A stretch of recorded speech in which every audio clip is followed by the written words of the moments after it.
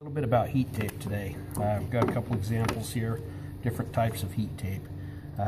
The first thing I'm going to talk about is residential style heat tape.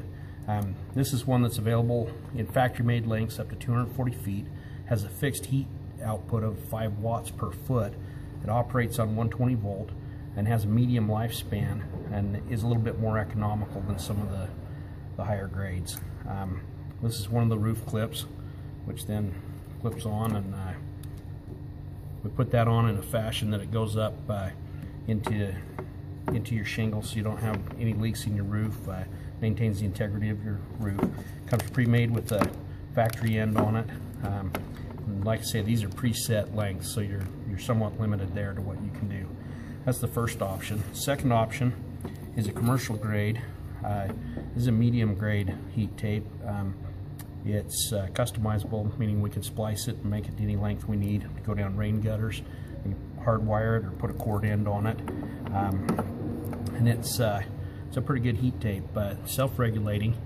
On this medium grade, I just wanted you to see kind of how that's constructed and made. Fairly tough outer coating, pretty good quality stuff. The next option we have is probably the best option we offer. This heat tape is more of a commercial heat tape. It's a little stronger, a little thicker, a little better made. This gives us a lot of options, fully customizable to whatever size we need. Uses a heavier duty clip to help hold it on and secure it to the roof. The commercial grade heat tapes are self-regulating. They have a self-regulating core that automatically adjusts its heat output 2 watts to 12 watts per foot, depending on the ambient temperature. So the colder it gets, the more it puts out. It's pretty effective in severe icing conditions.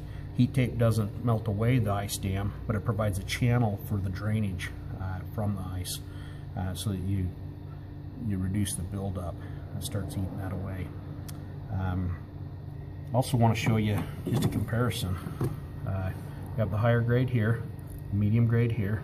That shows you the thicknesses, the difference there, as well as more of the residential grade. Now this insulation here is almost kind of soft. I can almost dig my fingernail in it. It's whereas this medium and the high grade stuff, quite tough, quite rugged insulation on that. So a little bit of difference on the quality there, and obviously that reflects in the pricing as well. Has a pretty good lifespan. All 3 of these have decent lifespans. We've had upwards of 20 years. Stuff we've installed, all 3 styles that have made it. Probably sunlight and ultraviolet damage is the biggest factor in heat tape deterioration and how it was installed. This type of heat tape here, the residential, if it lays on itself, quite often it'll burn itself out, and as it touches itself. So you got to be real careful how it's installed. And there's a number of different clips and things we can use to make sure that it stays off of itself. The better quality heat tapes can lay right on themselves, not a problem. We don't have that kind of problem. Most heat tape circuits, depending on how much you're having installed, we may have to run a new circuit, install a new circuit, dedicated circuit for it, and then there's a lot of different ways to control it, from manual switches or lighted toggle switches to automatic digital timers, preset or adjustable automatic ambient sensing thermostat controllers, and automatic moisture and ambient temperature sensors. So there's a number of things we can do to help solve your problem, but definitely a lot better to do a little prevention than have it end up with a lot of roof damage.